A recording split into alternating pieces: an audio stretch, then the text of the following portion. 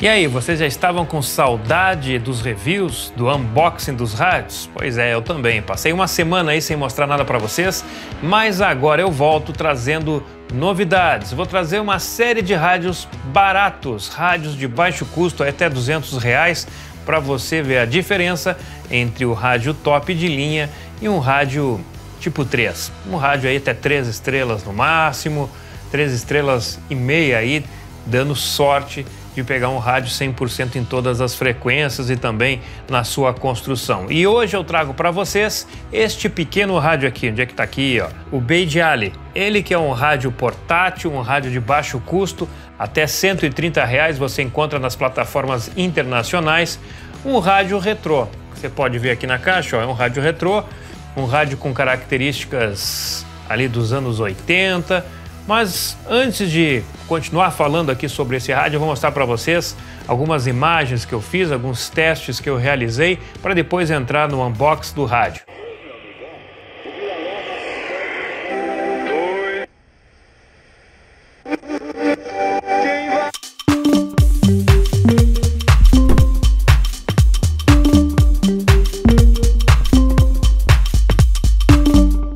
De rádios existem muitos modelos e marcas, e essa marca eu já vim observando há algum tempo e resolvi comprar 2 aparelhos, esse aqui é um, depois eu vou mostrar outro para vocês, para testar essa marca e saber se essa marca tem qualidade para a gente utilizar aqui no mercado. Eu sei que é vendido já para o Brasil já há algum tempo, existe muita gente que já comprou ele, mas eu quero testar ele e sentir como este rádio aqui, um rádio de baixo custo com uma qualidade inferior tanto no acabamento como no processo geral do rádio. Vamos ao unboxing e mostrar os detalhes deste aparelho. Iniciando então a revisão do BAIJIALI, o rádio modelo BJL-668.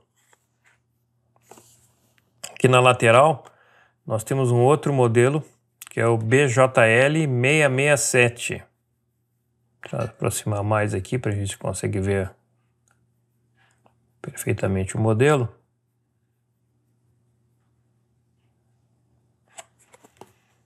E aqui são 4 faixas de onda, AM, FM, ondas curtas 1 e 2. Vamos abrir o rádio então.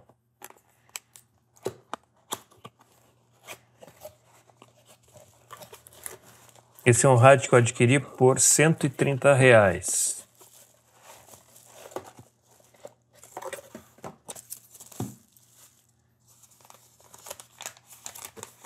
Aqui tem o manual dele, bem simples.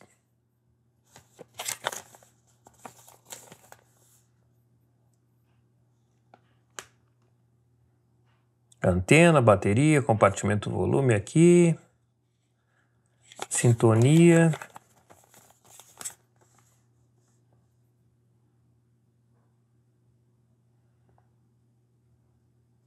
Por favor, tenha em conta que a primeira vez você deve carregar de 6 a 8 horas. Quando não estiver utilizando o rádio por muito tempo, tire a bateria do aparelho. Ok, bem simples, não tem muita novidade aqui. O que veio mais aqui? Deve ser o cabinho de carregamento. Tem outra coisa aqui. É o cabo de carregamento e... Ah, tem a alça aqui, ó. A alcinha veio separada.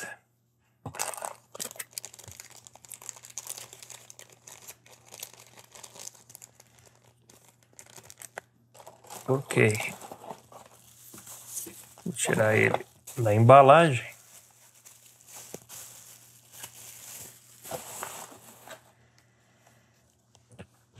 Está aí o rádio retrô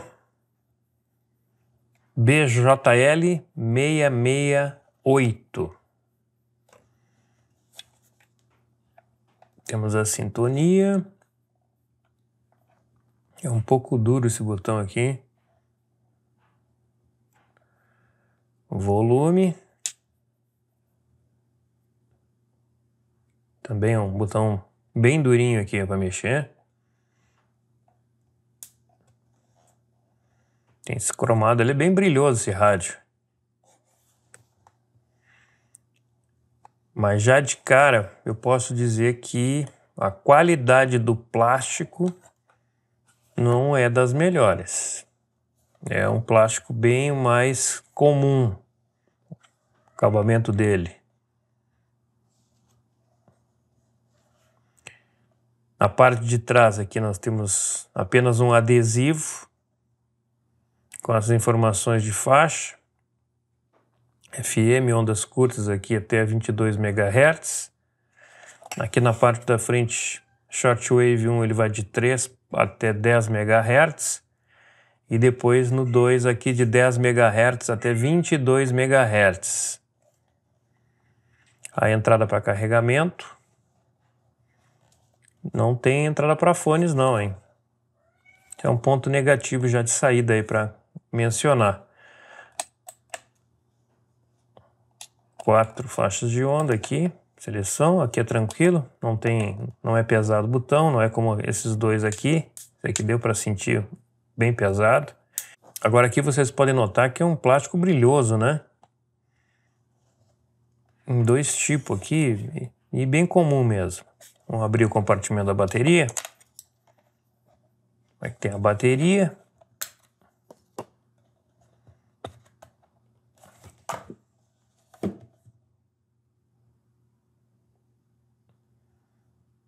Eu não conheço a bateria, também não sei se a capacidade que está aqui é real. Aqui fala 1.200 mAh. A bateria você pode substituir depois para uma bateria melhor, de melhor qualidade, maior capacidade, que também vai ser bem melhor para o aparelho, maior durabilidade. Mas para iniciar já está de bom tamanho, que veio com a bateria aí. E aqui nós temos a antena telescópica. Deve ter o quê? Uns 35, 40 centímetros. Mais ou menos a antena. É uma antena de 360 graus.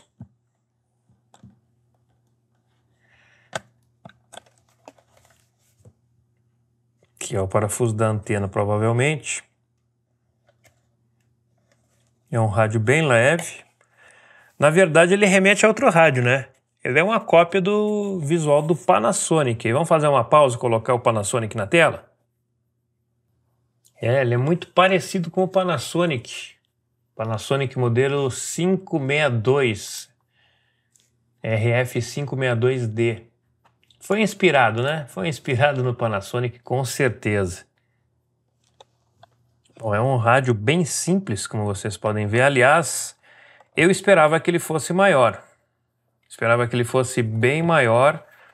Esperava que fosse um rádio de mesa. Aliás, a gente tem notado isso nos rádios chineses. Quando a gente não presta muita atenção ali nas dimensões, quando vai fazer a compra do rádio, espera um rádio maior e aí acaba vindo um rádio bem menor. Então ele fica mais ou menos no intermediário aí, é um rádio portátil, não é um rádio de bolso. Deixa eu pegar um outro rádio aqui para fazer a comparação. Agora eu vou botar aqui o Texan. Olha, é menor, mais baixo, é mais largo, mas é menor. Vou pegar um outro rádio de bolso aqui. Vamos comparar com o rádio de bolso agora. É um pouco maior, né? Um pouquinho maior.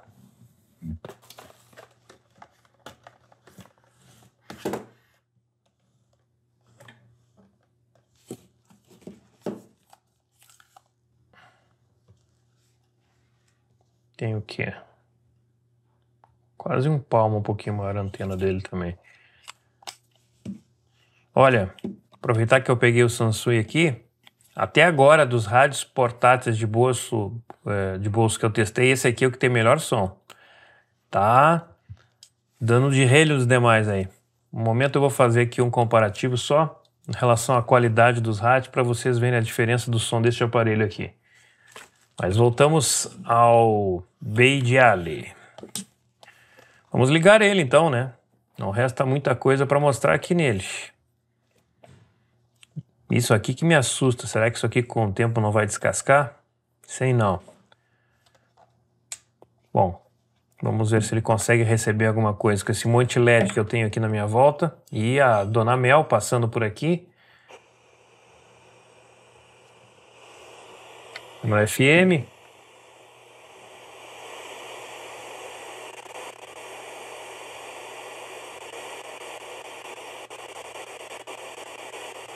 Tchá.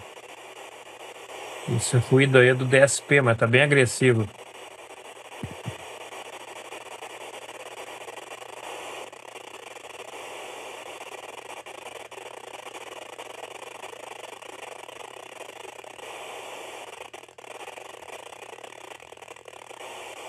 Não me agrada muito isso. Bom, aqui é a rádio local, né? Aqui tem que pegar o sinal da rádio local.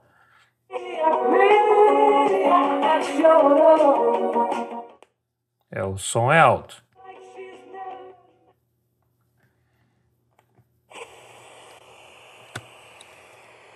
Vamos esticar a antena. Vamos ver como é a sensibilidade dele.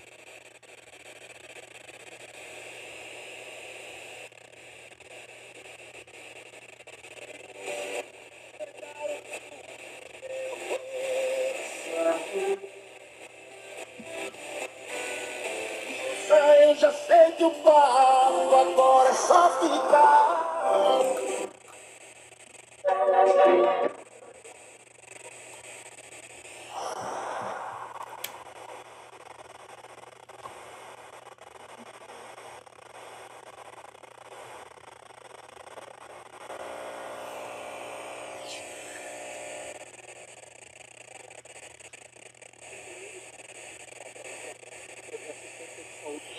Eu sempre espero que esses rádios recebam alguma coisa aqui, mesmo toda a interferência que eu tenho, porque já mostra que ele tem uma sensibilidade boa, mesmo que seja poucas emissoras.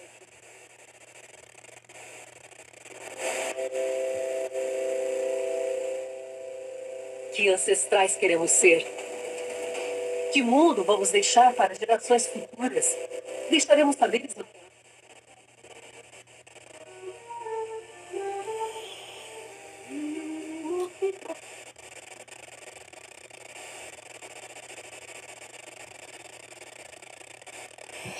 Passou no teste dos LEDs aí, pegou 3 sinais. Vamos dar uma testada agora nele lá fora. Eu nem vou testar as demais frequências, o AM e ondas curtas aqui dentro, porque aqui nesse ponto que eu estou, não tem como a gente fazer um teste com qualidade. Vamos lá para fora então? Vamos fazer o teste de sintonia e aí perceber como ele vai reagir lá fora.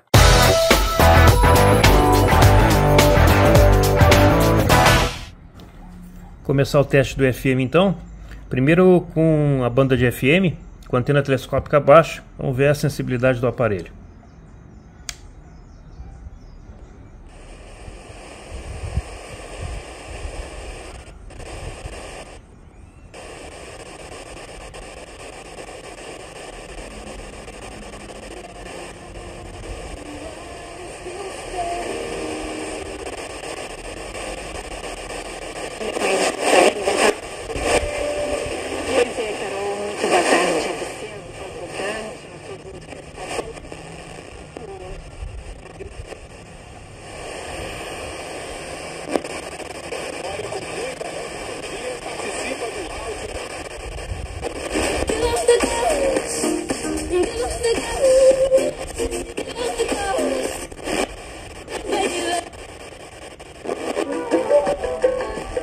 Sempre lembrando vocês que eu estou a 40 km das torres de transmissão das FMs, com exceção da rádio local que fica aqui para o final do dial.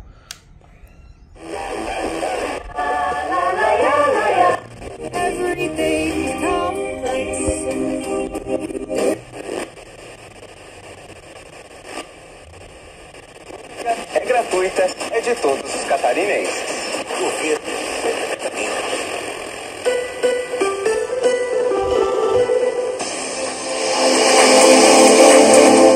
O volume é bem alto. Paz de Cristo. Muito bem, muito bem. Vai embora não. Vocês podem notar que ele faz tic, tic, tic, tic, tic, tic, tic. quando eu vou mudando aqui a frequência.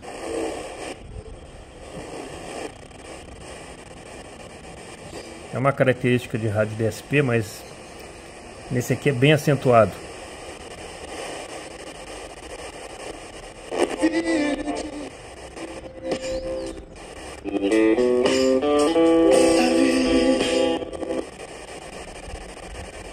Marido daquele que era na época da banda. Que era o baterista do NX0, cara. Tinha um cara primeiro que tocava na banda com ela, que era marido. Depois é o Dani do NX. Bom, dá para notar que ele tem um som alto, mas é voltado para o médio e agudo, né? Ele não tem as frequências baixas, o alto-falante aqui. Bem, não faz meu gênero. Está muito bem. Não, é porque teu gênero é outro. Eu sei do que eu sei do que tu gosta. Não, eu não sabia. Eu acho. Não, mas voltando aqui. A Pitty é maravilhosa. Eu fiz questão porque eu acho a Pitty com um conteúdo fantástico, cara. 6 chefes renomados. De prato principal, mais de 20 receitas incríveis de pratos salgados e doces em 6 estações gourmet espalhadas pelo parque. Estão notando essa, diria, falha, mas que ele não sintoniza perfeitamente, que tem que dar uma voltada para frente, para trás, para pegar o sinal. Somente Rebel 2.0 L Diesel 211.800 reais, mais taxa 0,59%. Tem que ser bem lentamente mesmo. Entrada e saldo em 24 vezes. Oferta direta via CNPJ ou produtor rural. Venha fazer todos os dias a partir do Tóquio Japan Food. Uma experiência fascinante. Em Florianópolis, no Pátio Milano. Me parece que a sensibilidade dele é boa. É um rádio que está aqui com a antena recolhida e está rendendo interessante. Em extraordinário. Aqui é a rádio local.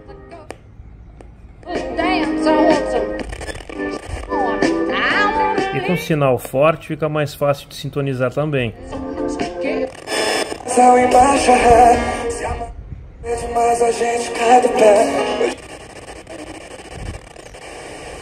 Bom, vamos levantar então a antena dele, esticar ela aqui e vamos ver o que a gente consegue agora com a antena totalmente aberta.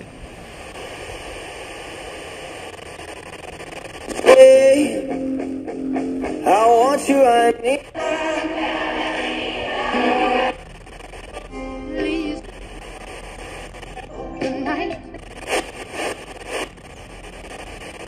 Time da raça.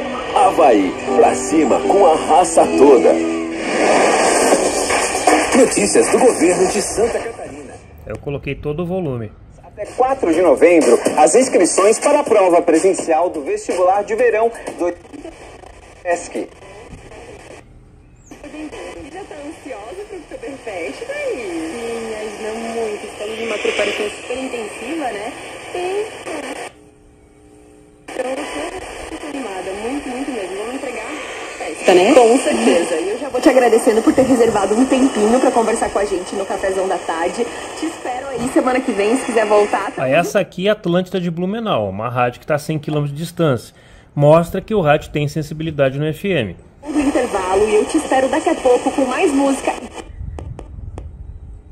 Aqui é o sinal da Mix, tá fora do ar já 24 horas o sinal dela, só tá com a portadora ligada aqui. E o motivo de bullying? É o seu Cid? Motivo de quê? Bullying!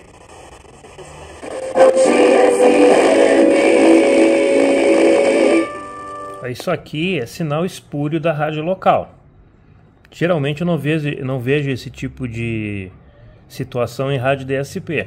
Tem o sinal daqui da 105 que está recebendo aqui em 89.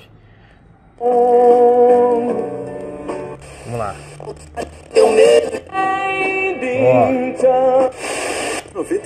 Essencial da igreja.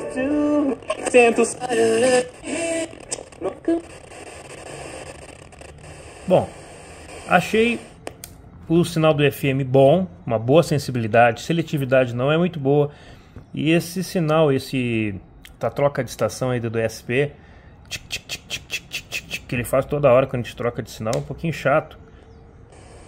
Mas não é nada que vá atrapalhar a sua sintonia, isso é chato mesmo.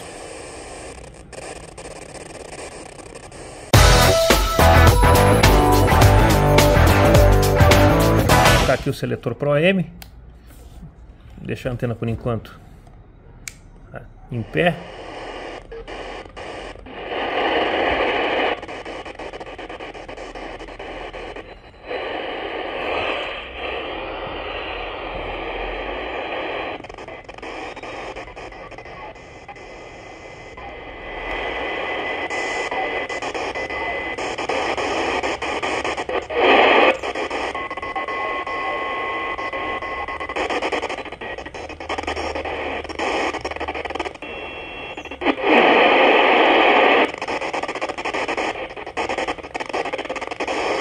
Eu não vou perder muito tempo aqui, eu vou direto na rádio que eu sei que vai pegar.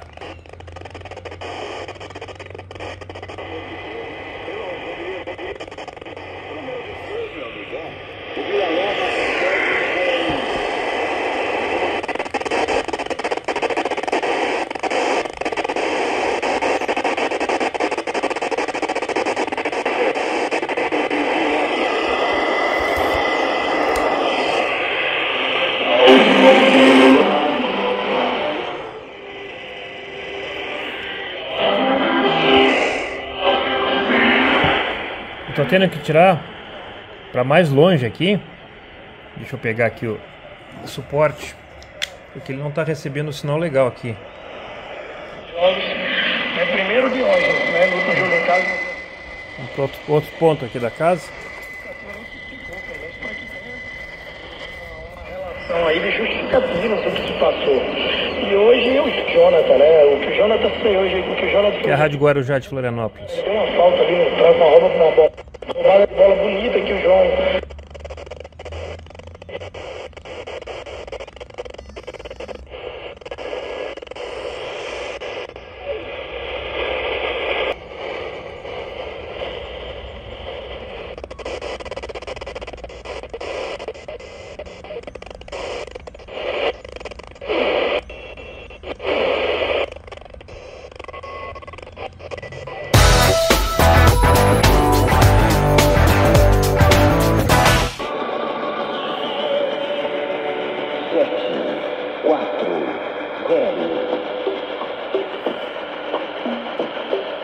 Agora o teste noturno, né? Na minha cozinha aqui. Pra ver como que ele rende dentro de casa.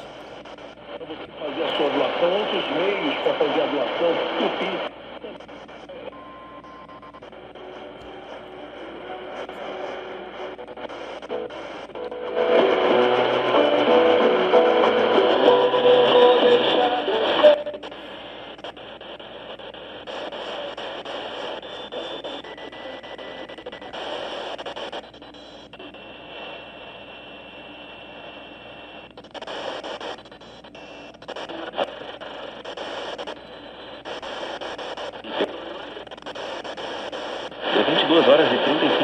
Nós vamos à previsão de tempo, Manotanel. Tempo e temperatura para todos os nossos ouvintes que estão sintonizados conosco aqui no programa A Nossa da Libertação.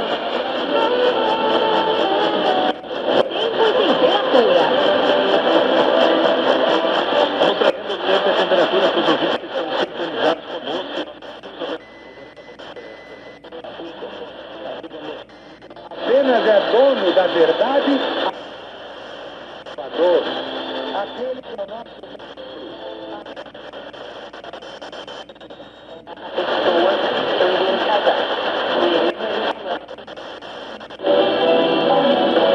a gente deita pra dormir, mas o sono não vem, não quer saber.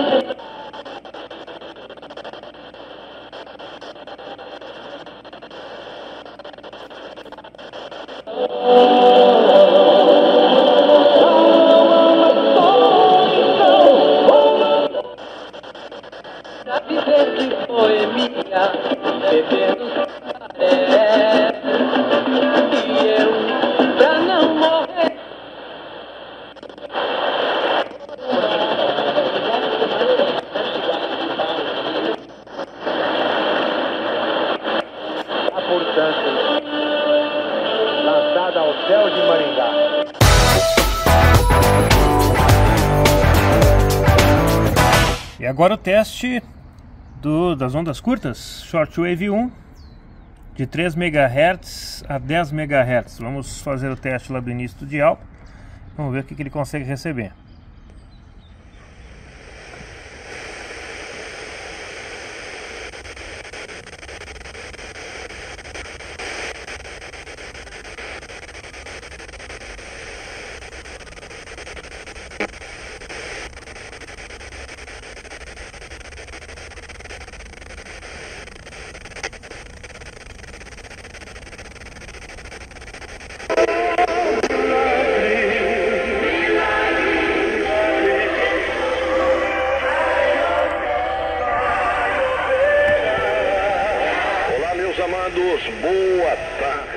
Boa tarde na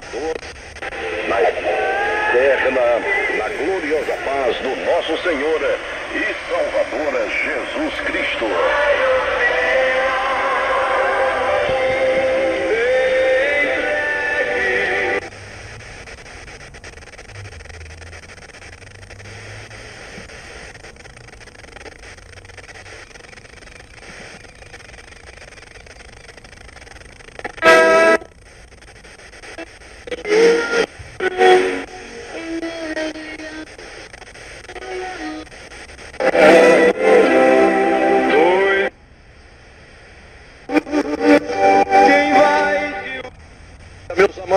Programa Eu Creio em Milagres, e eu mando um abraço bem apertado para todos vocês que estão na audiência da nossa programação. Um beijo no seu coração, muito obrigado. Que hoje nós estamos morando ficou bem ruimzinho de sintonizar aqui. Vamos passar agora para o shortwave 2 aqui. Começar aqui 22 MHz e descer. Por enquanto aqui nessa frequência tá me parecendo bem fraquinho nas ondas curtas.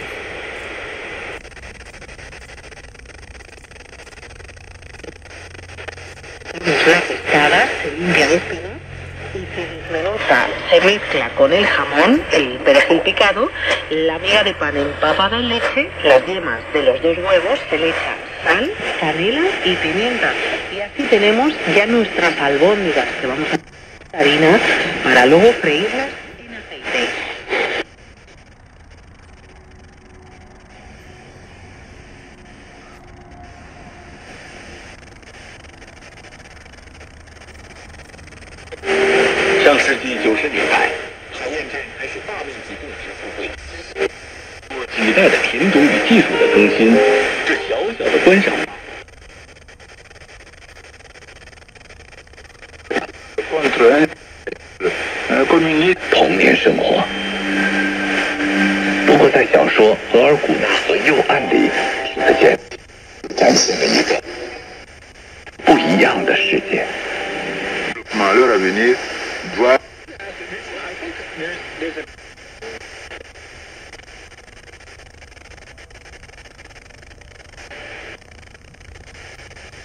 Bom, como vocês viram, não é um rádio com uma grande característica de sintonia. Eu não gostei nada desse tchá-tchá-tchá-tchá ali do DSP dele, achei que ficou um pouco agressivo. A sintonia do FM, às vezes tem que retornar um pouquinho para pegar um sinal mais fraco que está do lado, mas tem boa sensibilidade.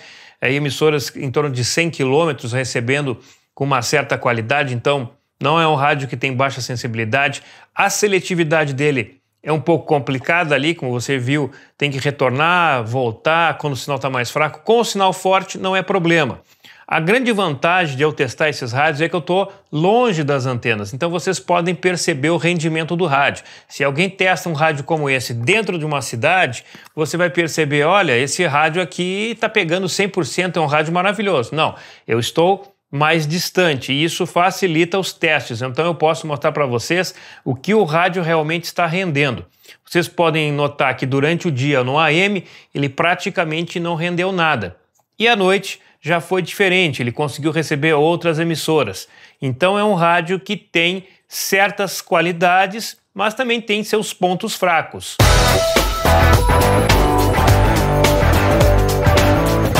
Ele é um rádio que trabalha com a bateria 18650. muito bom. A bateria que eu mais gosto que vem nesses rádios. Você pode trocar depois para uma bateria de maior capacidade, porque ele vem com uma bateria de 1.200 mAh.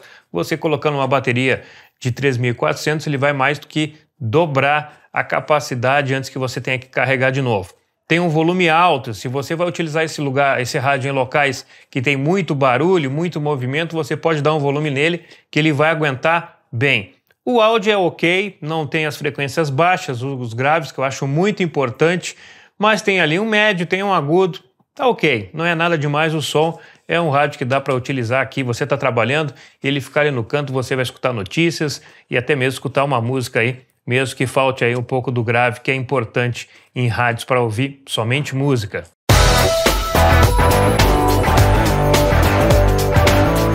A sintonia não é muito fácil, ele realmente tem que estar puxando para um lado, para trás, às vezes, dependendo da emissora, está muito fraca. Isso é um ponto muito negativo. Achei muito ruim de sintonizar, achei os botões duros, tanto do volume como da sintonia, podia ser mais macio, mas não, ele realmente é pesado. O acabamento dele não é bom, o plástico não é da melhor qualidade.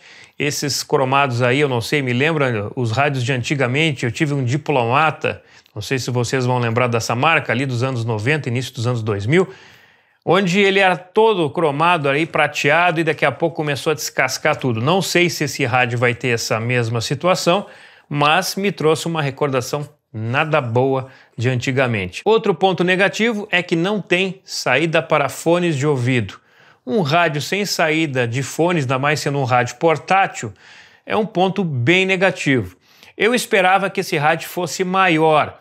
Ele é um rádio que, teoricamente, deveria ser um rádio de mesa, mas ele está mais próximo de um rádio de bolso, embora não seja também um rádio de bolso, do que um rádio de mesa. Eu recordo, a gente tem aquela memória afetiva dos rádios legais dos anos 80, onde você tinha aqueles rádios de mesa maiores, que realmente tu olhava para ele e ele dava ali uma presença. Esse aqui não é assim, é um rádio retrô e, aliás, tem muitos rádios que você olha a foto, se você não ficar atento às dimensões do rádio, pensa que está comprando um rádio maior do que ele é. Tem muitos rádios que são réplicas retrô em miniatura do que eram os rádios antigamente. Então tem que ficar atento ali nas dimensões quando for comprar. Neste caso eu realmente não percebi. Eu olhei o rádio, vi algumas especificações e não fiquei atento às dimensões. Achei que o rádio era maior.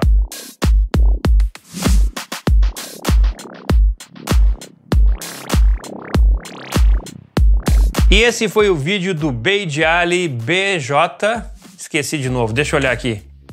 BAIJIALI BJL-668, um rádio portátil pequeno, que não é rádio de bolso, mas também não chega a ser um rádio de mesa, que tem algumas características legais, outras nem tanto. É um rádio que pode servir para algumas situações, pode servir para o dia a dia, pode servir para deixar na churrasqueira, no seu local de trabalho, enfim, tem muitas finalidades para este rádiozinho aqui, que pode durar anos ou meses, eu não sei. Teria que alguém testar por muito tempo ele para ver a durabilidade do aparelho.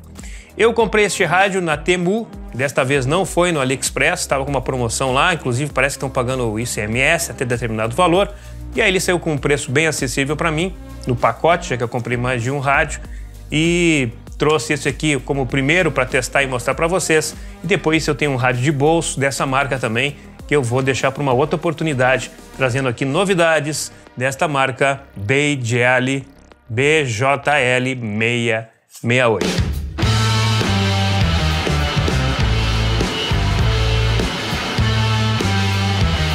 Gostou do vídeo? Então curta, compartilhe e siga o canal para você não perder nenhuma informação. E é claro, aqui embaixo tem a opção Seja Membro. Me ajude a manter o canal, a comprar esses aparelhos para mostrar para vocês por apenas R$ 4,00 por mês, para que eu possa ter fôlego e poder comprar rádios e rádios e rádios e trazer aqui para vocês sempre novidades. E se você quer ver mais vídeos, clique aqui e conheça um pouquinho mais sobre o Ocean Digital, um rádio de internet. Ou aqui e assista ao vídeo sobre a diferença entre retrô e vintage. Muita gente acha que é a mesma coisa. Não é não. Eu volto no próximo vídeo. Um grande abraço e até lá!